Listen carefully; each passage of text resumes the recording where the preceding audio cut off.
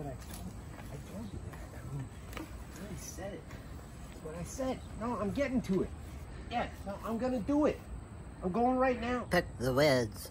I know. Pick them right now. Right now. I'm going to the weeds.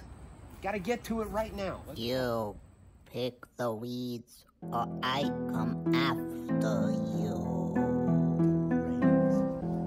Stupid weeds every day. Picking weeds. You go pick the weeds. I don't want to pick no weeds. You just keep going back. So why pick them? It's the worst it's ever been.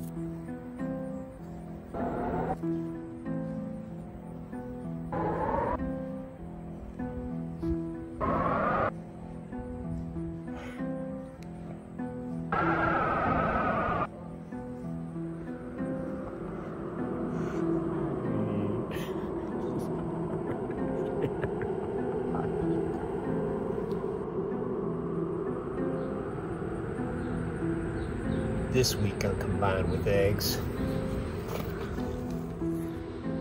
I'm gonna eat you. Saturday morning's favorite show is Combined with Eggs. Combined with Eggs was spelled from the last 2 nights. All right, everybody. Oh, I don't need these anymore.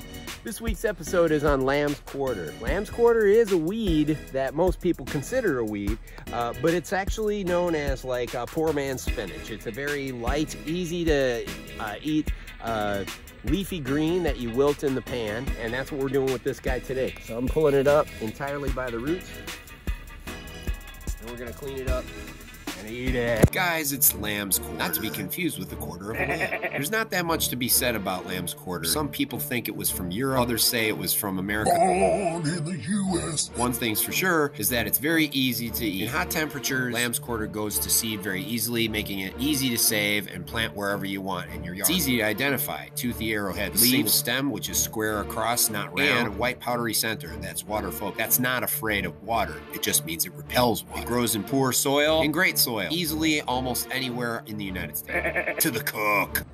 Lamb's quarter. We're gonna put some water in the pan. It's gonna be about 4 inches worth. So maybe, we'll go 3.5. A couple glugs, that's like a technical term for like 1.5 tablespoons of white vinegar. Today's episode is lamb's quarter with a poached egg. The goal is, after we crack the egg in there, that we let the outer white go through the sieve, and then we're keeping the inner white and yolk, and we're gonna pour that in very carefully into a ramekin. See, so some of that white's already going through.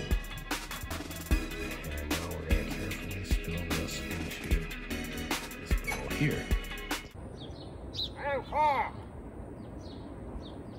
Okay, so for the lamb's quarter, I'm just gonna strip off these, because you can see there's like a central coarse stem, and we actually aren't gonna use that part because it's very woody. Make sure there's not a lot of dirt on them or sand. The thing is, I'm gonna remove the leaves completely from any stem material, and you can just pluck the leaves right at their bases.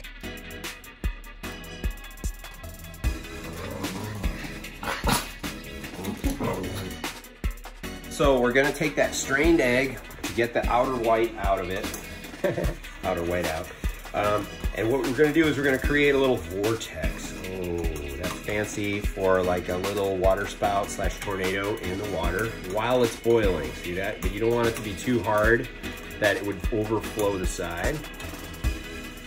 Okay, and then you're gonna spill the egg in there. So I'm just using a normal tablespoon for this.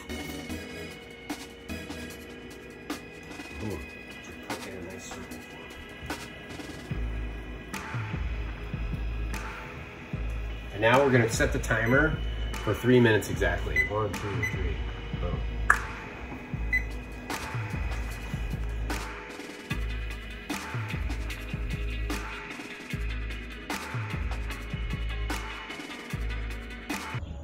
Lamb's quarter.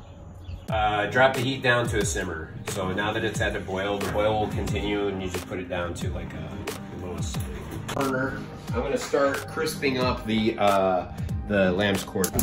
Ooh. So this one, the flame is extra high. We're gonna put the lamb's quarter in a very even layer. It should crisp up really well. Spoon it right out and let it drain in the pan. Voila, perfect poached egg. Anytime you add water to heat, you get that sizzling sound. Let it crisp up a little more. I'm keeping the heat very high on this particular cook. I told you I'm doing it, okay? I'm doing it right now. Pick them right now. Look, I pulled the weeds. I'm done. Pick them. Yeah, I love you too. We're gonna add a little bit of that on top of our poached egg. Have ourselves a snack, okay? Let's try it. Mmm.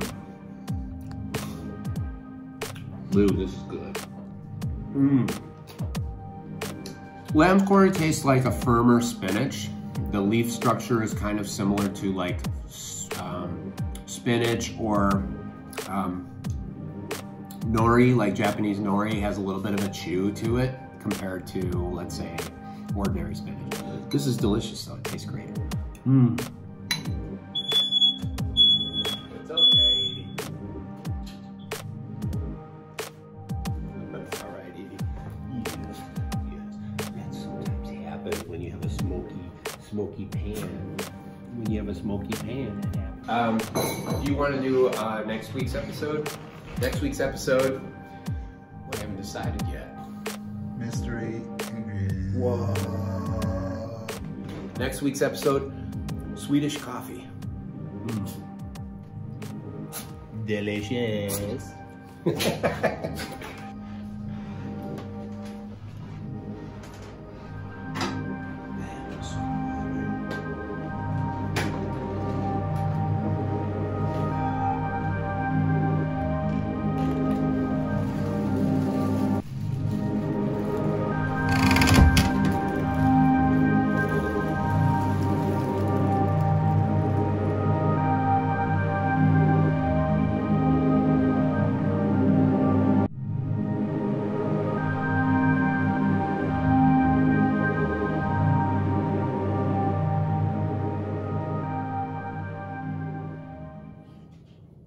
Yeah, give it a whirl.